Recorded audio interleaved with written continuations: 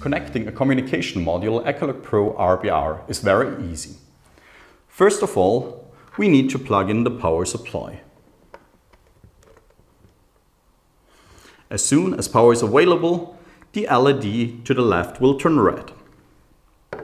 As a second step, we need to connect it to the internet. Hence, we plug in the Ethernet cable first to the communication module and then connect it with your modem, router or local network providing access to the internet. As soon as it is connected to the network, the LED on the left will turn yellow.